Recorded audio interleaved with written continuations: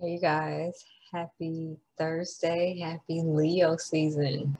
We're in a new season. Leo season is a wonderful season, a lot of passion, a lot of fire, a lot of activity, but also a lot of focus on our babies, on our children, um, also our creative expression. So where have we not been fully embracing that, being in that, being activated in that? Have we been passionate about it? Where have passion died down in a certain place where it's time to kind of move on from? And where do we need to maybe reignite some passion? Maybe need to ignite some passion into something. It's all about bravery, confidence, having courage within ourselves to carry out what we're carrying out. It's about fulfillment, happiness, and joy, right? And that pure love. I think it's very interesting that Leo represents pure love because, they are so, or that archetype energy is very much uh, I love you, but can you be this way? I'll love you more if you do this. All right. It's not, what is Leo's opposite? Aquarius. It's not like Aquarius, where even Aquarius is kind of in like this controlled aspect of how one operates and how it gives its attention based on that operation. Right. But they're fixed energies. So Leo's the rulership, it's the king, it's the kingdom. It's what goes. It says what goes and how it goes, and it's the leadership as well. But Leo is also the conjure energy, right? It is the conjurer of the fire signs, right? She's the Queen of Wands, the Strength card, or I should say he, because it's a masculine energy, right? So this is about, staying steadfast and true to you, and also connecting with others, a very social kind of energy, fun loving, fun giving, fun providing kind of energy and aspect. And this is on a Jupiterian day, right? And Jupiter is still in Pisces. It'll be there for, I think, a couple of days still. Yeah, because it goes back into Aquarius on the 28th. So we still have about 6 more days of experiencing this Jupiter in Pisces energy. So continuing to expand on our spirituality, on connecting more to our subconscious, our unconscious mind, still being able to recognize what beliefs we're still holding on to that are keeping us boxed in, held down into some form of expression that we are beyond, that we have grown past, right? That keep us stuck, that keep us stagnant, and really just being able to free ourselves, right? Because Jupiter is about sovereignty. Pisces is, unconditional love and accepting one for who it is that they are until they're not. I always find it very interesting. Pisces is that kind of like that one sign. It's like, oh, I accept you for who you are, until it's something that they perceive that it doesn't work for them. So their love it's different. It becomes distant in a sense, and that's just through multiple Piscean relationships I've had since a young child. So granted, I know all are not like that, but it's more of a collective energy. So it is, in a sense, at a distance, right? So what else? Now, the moon is in Capricorn right now. So it is in a square to Chiron.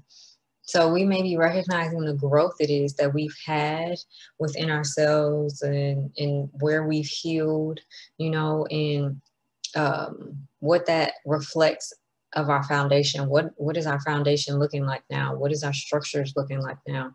What laws have we changed within our life? What laws are we choosing to abide by now in our life? But also, what has changed in the world? You know, what dictations have shifted based off of the wounding that we have experienced on a collective level. But let's just keep this personal. So now with the moon, it is also going to be in an opposition to Mercury really soon. So we'll be connecting and aligning our heart and our minds, finding balance between our emotional aspect of self and what it is that needs to be done, what needs to be taken care of, right? What is going to bring success, right? And using our intuition to help us bring balance to that, to bring full fruition to that, right? And allow those building blocks to be stable, right? Be stable, solid, and all of that. So now tomorrow, I don't want to jump too soon, but the moon will be conjunct Pluto. So that's going to be revealing a lot, especially with it being in Capricorn. Revealing a lot with us, but also revealing a lot out on the world stage too, because Capricorn is governmental structures, rules, laws, rulership. All right. But it's also achievement and success. So we'll be recognizing what it is that that we've been needing to do, what really will work for us. All right. But okay, now the moon is also in a benevolent aspect to Uranus. So we may be having some shift. We may be in the space of being really ready to embody our values, embody our sense of self-worth, especially with the sun being in Leo, right? Because it's allowing us to exude that sense of confidence that's needed in order to carry out the plan. And in order to connect with the people it is that we need to connect with to make that happen, tapping into that creativity, right? Because Taurus is a very creative sign as well. It's more in an aspect of beauty, sure, but beauty is not just of the body. It's all around. It's home life. It's out. It's nature. It's art. It's however you see beauty. Their beauty lies in everything, you know. So this is us also making things real, making things expanding on things, coming to this space of success and achievement, tapping in to what will tapping into the gifts it is that we possess fully, right? And carrying that out in a big way, or however we see big. It doesn't words. Okay. So now it is also, I believe that's the only aspect right now with the moon. Yeah, it's in conjunction to the North Node as well. So we're bringing together what it's going to take to get to where we're going, right? What work it is that needs to be done. Where are we going? Where are we moving to? Who are we connecting to? Who do we relate to? You know, who, what, how, all of that, you know, and taking those steps to make that forward movement in a way that is going to be solid. And when the moon is in Capricorn, you know, kind of like when it's in Virgo, it's easy for us to take care, to make things real, to do what it's going to take to make things real, right? Because that's what those energies want to do. Okay, so, oh, okay.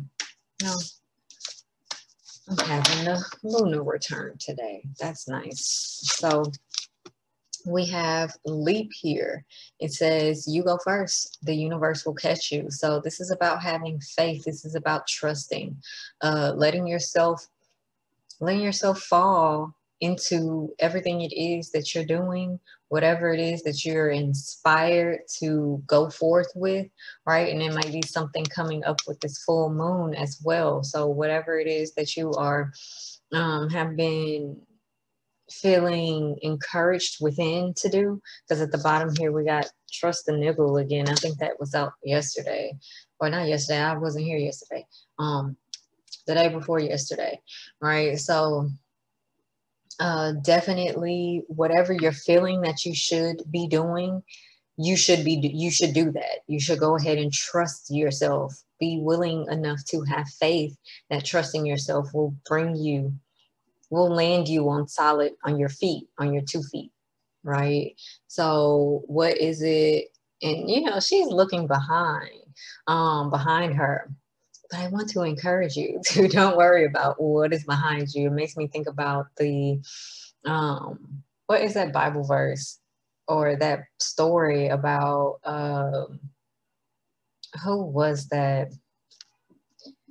I'm gonna look it up, but I'm gonna keep talking about this.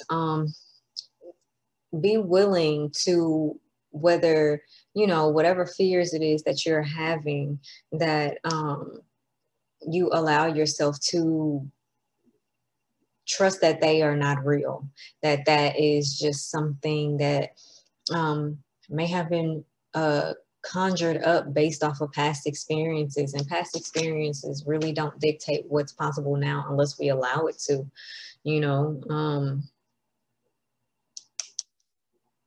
Give me 1 second, y'all. Okay, yeah, so this card makes me think about the story of Lot in the Bible, when him and his family left Sodom and Gomorrah, and they were told, don't look back, right? But his wife, she looked back, she turned into a pillar of salt, right? Which basically speaks about purification.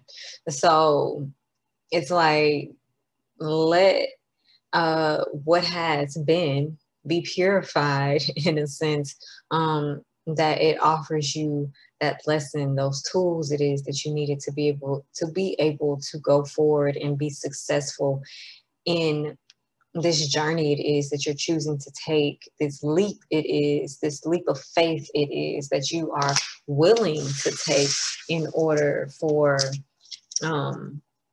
you to follow your instincts, follow your intuition, your guidance that your soul is offering you, that spirit is offering you, right?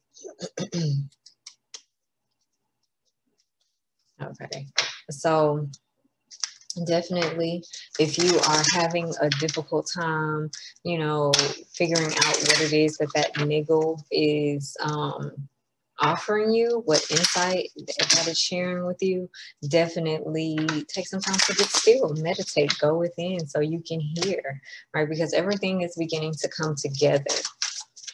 Everything's coming together. You have people around you that are needed, that you need, I should say, to support you, because we can say about what's needed, but it's more so about what we need individually, what you need, right? Because everybody, it can't be everybody. It won't be everybody. Everybody don't get it. Oh, wow. Okay. Well, the cards had flipped over and the rider had came out.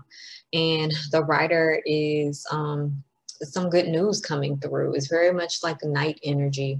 And this is something that is going to bring a sense of security, a sense of stability, a sense of comfort within yourself as well, right? This is a number 14. So this is temperance energy, right? So this is about moderation, but it's also about balance. This is about bringing that heart and that mind together and letting those two work in tandem versus working against one another. And here at the bottom, we have the shepherd. And the shepherd speaks about like connecting with people who you have a really good, a tight bond with, even if you don't know that now.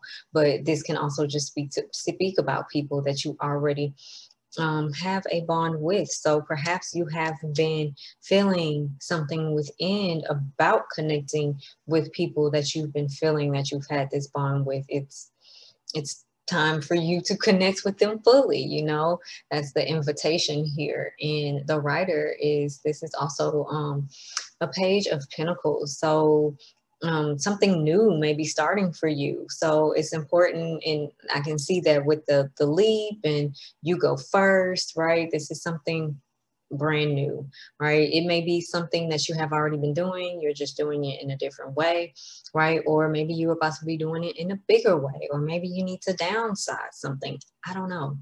However it is that it's working for you, is definitely also speaking about acceptance of yourself, acceptance of others, of who it is that they are and where they come from, and seeing where y'all relate with one another, right? And being willing to, it's like some hurdle, some obstacle is being removed out of the way so that we can fully move forward on our path in who it is that we are and how it is that we're going to go about living out us. Okay, guys. So I hope that was helpful. I hope this brings you some blessings. Okay, if you are in need of a personal reading, you can book a reading at the link below. There are still 2 donation readings left. Reach out to me in my DM for that. And yeah, that is it. That is all. I hope y'all have a wonderful Thursday. Tomorrow we have a full moon, so I'm going to go live. It may either be on, I'm not sure if it's going to be here on Instagram. Well, this is going up on YouTube too, but it'll probably be on YouTube because I want to see how that goes. Okay, guys. So, yes, I will see y'all tomorrow, and y'all have a beautiful Thursday. Bye.